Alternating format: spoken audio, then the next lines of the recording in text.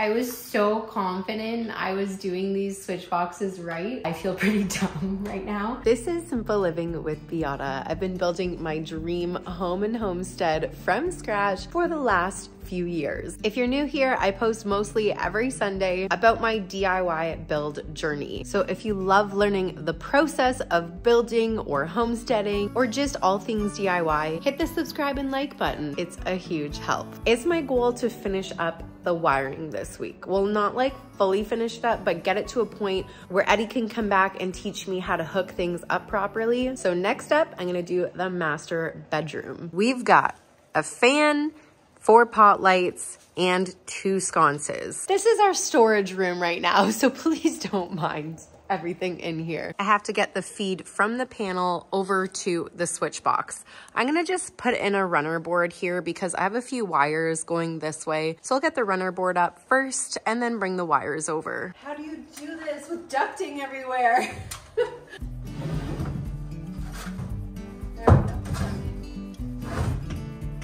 There we go.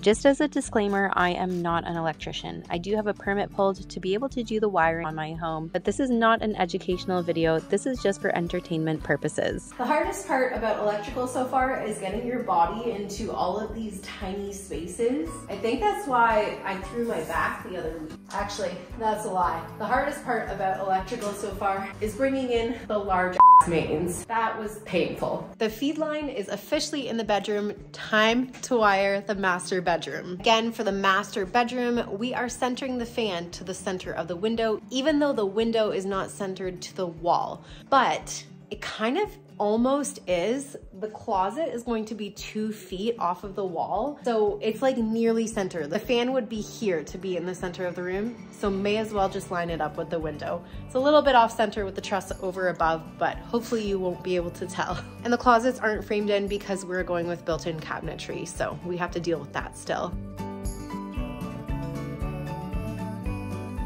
Womp womp. I've run out of 14 too. I'm gonna keep puttering along. Not much else you can do.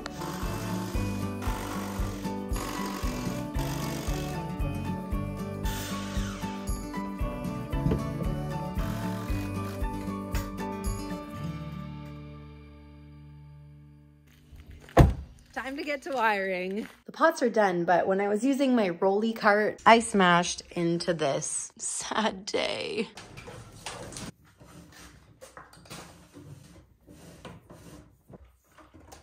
From the bedroom, I'm going to go up to the living room fan. Anything that helps me with mental clarity and mental performance right now is a friend of mine, and Magic Mind is just that. Its 12 active ingredients include nootropics, adaptogens, and matcha that not only gives you energy without the caffeine crash, but my main purpose for drinking it is the incredible hyperfocus, and it really helps my brain to problem solve much more quickly. Whether I'm editing my videos or wiring my home, I feel like I'm constantly getting stuck in this loop going on in my head. But I notice a huge difference when I drink Magic Mind consistently. I do cleaning tasks a lot more easily, and I don't feel like I'm getting trapped in my head. Magic Mind is not about a quick fix. It's about the long-term balance of productivity and less stress. Magic Mind is not your morning coffee replacement. It's in addition to your morning routine or as an afternoon pick-me-up. Some of its ingredients take 3 to 4 days to reach its full effect, so it's recommended you take Magic Mind daily for a week to see how you feel. Use Biata 20 to get 48% off of your first subscription for the next 10 days. Head over to magicmind.com/Biata, linked in my description and in the pinned comment below. Next, I'm bringing power from this side of the house all the way over to the bathroom. I'm so close to being done all of the lights. I'm gonna go inside, eat some lunch, make one more decision, and then I should be ready to wire the last set of lights for the house. I ate my food, I went over my drawing, I got the dimensions for the fixtures that I'm gonna have in the kitchen. Look at how cute it is. I think I'm just gonna go with these 2 sconces beside this window for a little bit of extra light while doing the dishes. So those are gonna be on this side and then on this side here. I don't think I'm actually gonna go with the sconces anymore. I originally drew them in, but I don't think I'll need them because I do have the 2 pot lights above like the stove and the kitchen area. All right, this is gonna be a little bit tricky because I kind of need to go outside and then feed the line back in without actually going outside. Like the wire has to go outside. We'll see how this goes.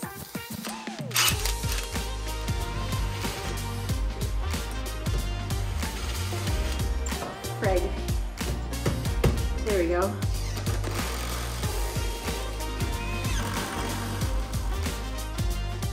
Gotta make like a little bit of a hook. That's not gonna happen. Might have to take a ladder outside. I tried. I'm just gonna have to go set the ladder up outside.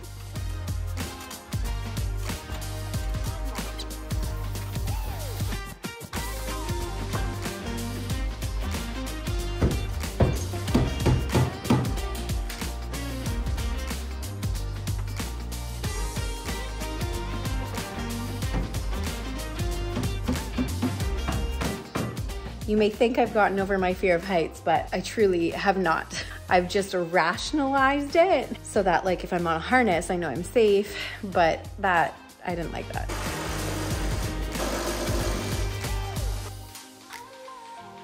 Oh, I got it this time. Oh my gosh, their babies hatched. Oh my goodness, hello. They've never survived here. Babies, they're like a day old. I just love living here. It's a new day. It's actually the weekend. So I've been working away on pulling all the wire. I have all the lights up now. And we're having Eddie and his wife over for dinner, and they're twins. And he's gonna show me how to hook up some switches, and then we're gonna hang out. We're gonna have dinner in the house and pull in our patio furniture and our table to be able to eat in here and keep the twins out of the weather and the bugs and learn how to do switches. So when I first put this wall partition in here, I was thinking we were gonna have a framed in closet, and we've changed our mind to the cabinetry closet. So what I'm gonna do is take this stud and the 2x4 out, and then that way there's a spot for the 3-gang switch box that I have to have in the bedroom, and then I'll know where I can put the 3-gang box in the living room for all the switches.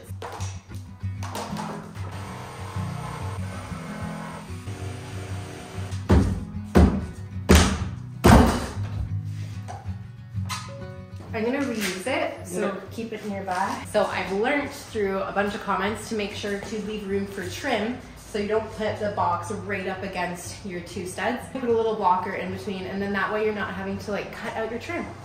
So thank you for that. Are they there? Oh, they're here. They're here. I get to meet the babies for the first time. Set screws here? Yeah. They pretty much just hinge.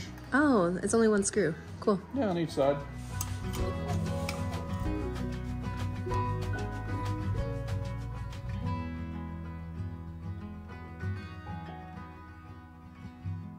Good morning. Today's the day I'm going to start wiring these switch boxes together to get ready for my rough-in inspection. I do have some changes that I need to make, just 2 that I messed up when it comes to 3-way switching because it is confusing. And it's the exact same mistake in 2 spots. The hallway light is gonna be a 3-way switch. So a 3-way switch is where it switches in 2 separate locations. Now there are multiple ways to do 3-way, 4-way switching. I've been taught the 1 way. If you do it a different way, that's okay. With 3-way switching, the difference is there's a common wire. You require the common wire in each switch box. Your common on each switch box is always going to be coming from your 2-way wire.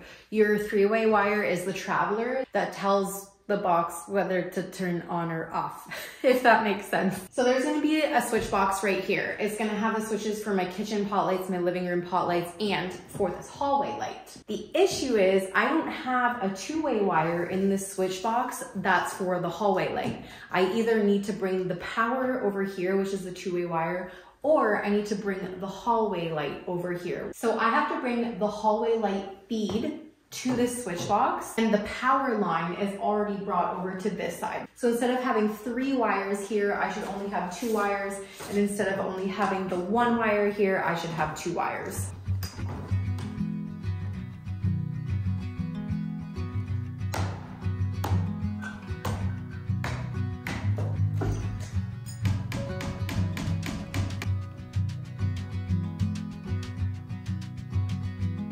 I forgot to put in a little block to make room for the trim that is potentially gonna be around this door. I don't know if I'm gonna go with trim yet. I'm still in the design phase, but we're gonna account for it. We have loops at the top here to be able to pull excess. I need a 4-gang box for this spot because I have 3 light switches, and then I need the exhaust button to be within that as well. So instead of going with a 4-gang box, I'm going to make a 4-gang box with deeper boxes. Because with 3-way switching, there are so many wires coming in and out. You want a little bit more room. So it's a little bit more expensive to do it this way, but it's gonna be really nice to have that extra space. There's no room over here.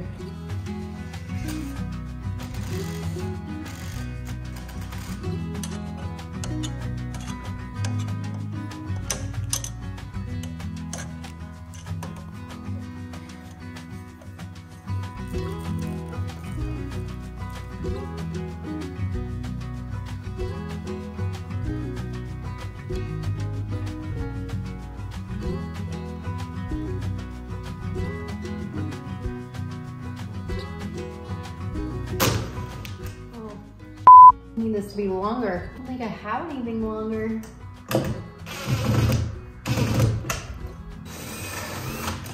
My cutters have these little spots here to be able to cut the wire, which is kind of cool.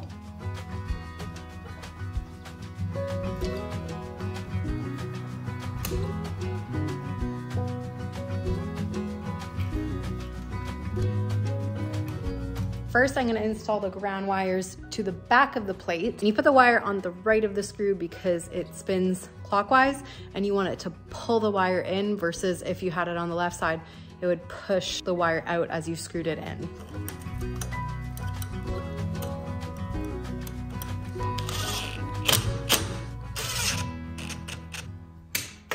Now it's time to put the neutrals together. Since the hallway light is on a completely different circuit than the kitchen pot lights and the living room pot lights, just these 2 neutrals are getting moretted together, and then all the neutrals from the other 4 wires, which are on a different circuit, get moretted together. So I've learned that you're supposed to twist your wires together because the morettes don't really do that great of a job. Also, I need better pliers for this.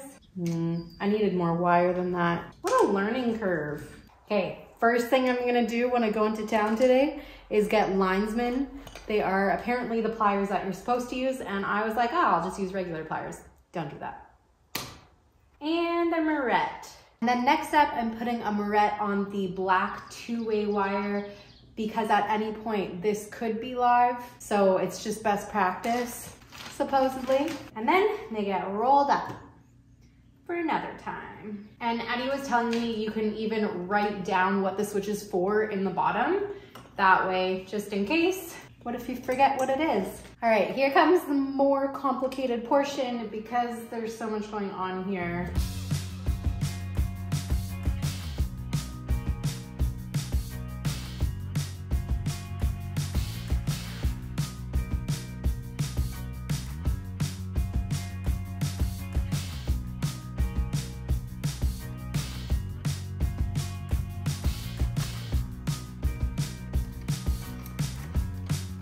Sometimes I'll say words like the common wire. I don't really know what that means quite yet. And that kind of thing, not fully knowing, not fully understanding, really stressed me out in the past. But I'm just taking wiring one step at a time. As long as I'm getting things in the right places, wrapping the switch wires up together. I don't need to exactly understand what a common wire is. I know that there's a black screw on the switches that it goes into. But for now, this is all I need to know. Maybe one day I'll fully understand the concept of 3-way switching, but for now, I'm just following the rules of 3-way switching. So this is the switch side for the 3-way switch for the hallway light, and this is the feed-in side.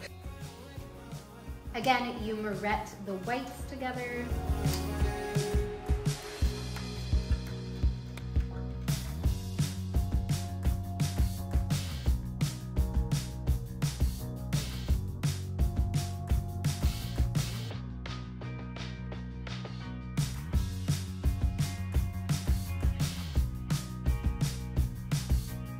So I have the neutrals and the grounds in for the bathroom. We have a sink light, pot lights, and a feed in and a feed out. So that being said, pigtails are needed.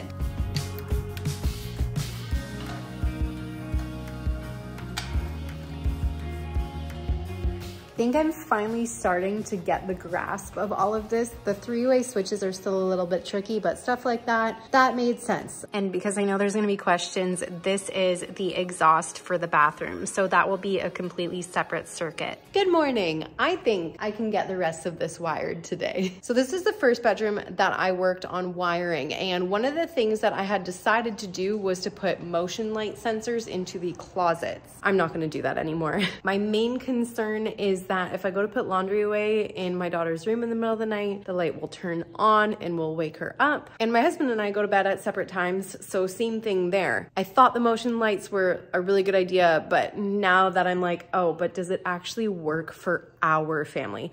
And it really doesn't. They're also not deep closets. They're not walk-in closets. They're little cabinetry closets. I'm gonna eventually take that down. I'm not gonna wire it into this whole room. The other issue here is that there's only room for 4 wires. Down here, there's absolutely no room because I had to make room for the recessed mirror that's going in here, and maybe I could drill a hole through here to get the 5th wire in, but I honestly just don't think these lights are necessary.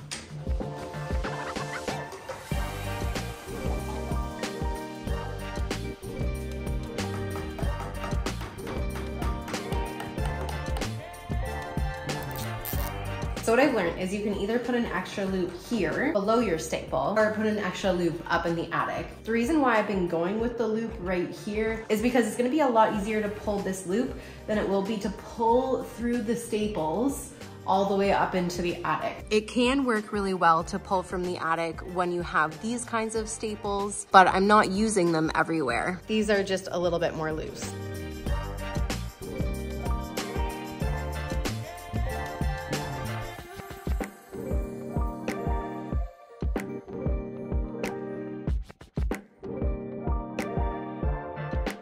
I also like that when you're at this stage, you can pull your line out a little bit, make your little cut, strip off the rest, and then put it back up to where it gets screwed into the back.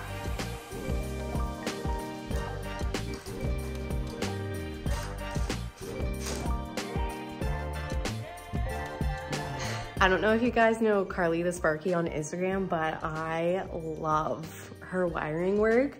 It is beautiful. She's my inspiration for what panels are supposed to look like and switch boxes. And I know that seems a little bit extra bougie, but it's nice when things look neat, right? I also went out last night and got myself a pair of linesmen. I did not buy the $60 ones. I bought the $20 ones. I don't know why they were $60. They were like a huge price range between them, but I went with the cheaper ones because they looked the same. Well, these are definitely easier than the pair I was using yesterday. Wow, okay. They've got all these little grippies, that makes sense.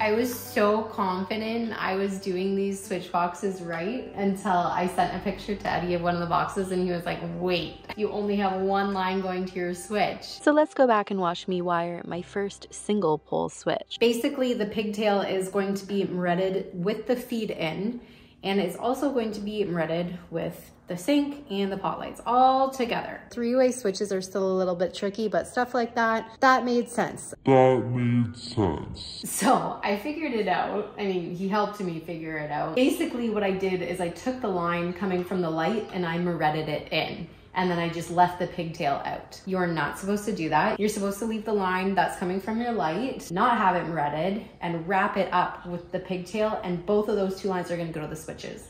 The only things that needed to be threaded together here are the feed in, the feed out, and the pigtail.